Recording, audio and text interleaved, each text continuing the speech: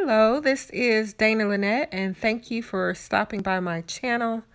In today's video, we're going to review the new 2020 MacBook Pro 13-inch screen base model.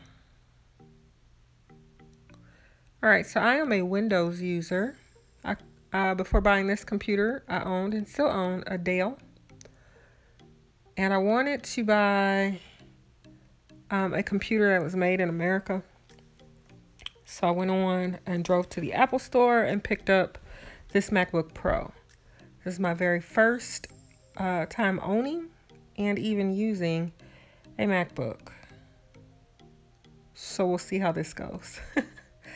They made the packaging easy to open. I like that. The computer is slim and sleek. I'm glad that I got the 13-inch model as opposed to the 16-inch.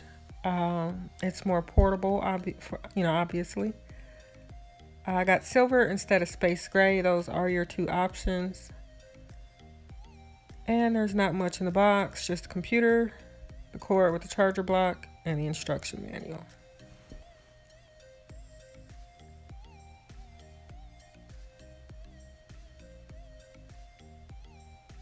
All right, I'll show you that up close and personal a little later, but let's check out this computer.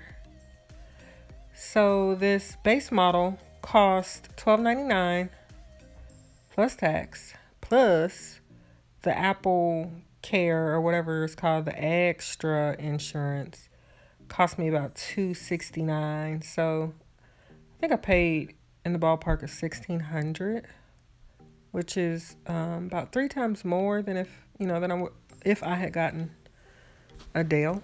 Just saying. But I'm excited to check out the MacBook and see what it has to offer. So when you open it up, it will automatically turn on. So you never have to power on the computer. And eventually she'll start talking to you in that creepy, spaced out voice.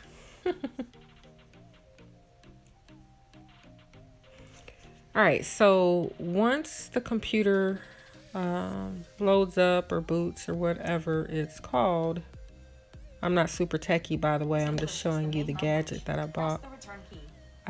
You go into setup. I struggled like a mug through setup, and it's because I'm not familiar with Apple devices. I mean, I have an iPhone, which I just got in January, and that was my first Apple product.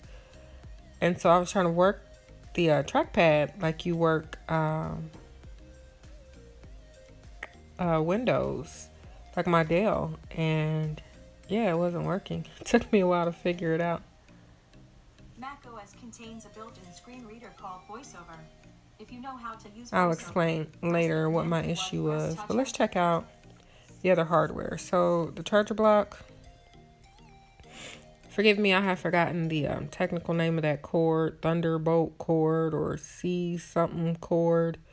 It's the cord that you use to charge the computer, and I think it has other functions, perhaps like plugging in other devices as you would a USB on a Windows device. Or maybe even transferring files if you don't do it the wireless way. Like if you were not connected to Wi-Fi or something. All right, so I'm going to plug this baby in and get ready to explore her a little more. So yeah, the base model only has 2 Thunderbolt plugs. In my mind, that's like a USB space. Right here are the specs. Of course, you can look that up online.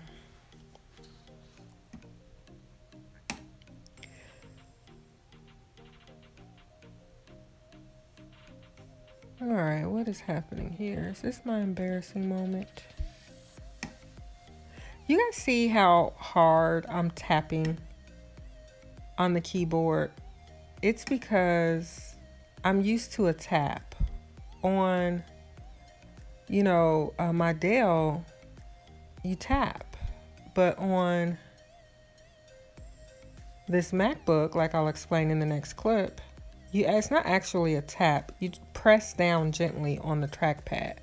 You're pressing down. So where I kept tapping, where I was tapping gently, it wasn't picking it up. So I thought it was broken. I was like, did they give me a refurbished computer? I was so angry.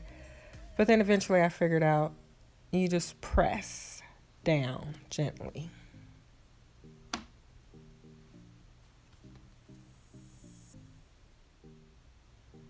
Okay.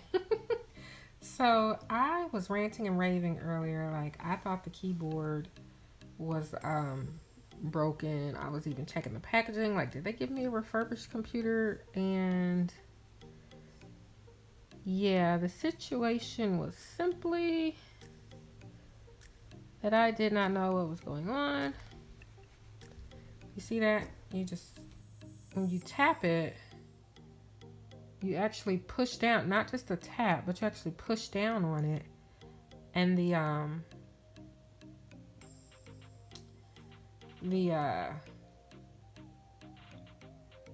computer responds. So this computer obviously doesn't have Microsoft Word, so I gotta figure out, like, it doesn't have PowerPoint and stuff, so I gotta figure out how to make presentations. Jesus. All right, so come back in a week or so and I will have an update. I will have figured out how to do stuff on the computer, and I'll let you know if I thought it was worth the 3 times more than if I had gotten a deal. We serve God around these parts. Alpha and Omega, he be finished before we start. The great I am, the one who let us know who we are. Christ the cardiologist created me a clean heart.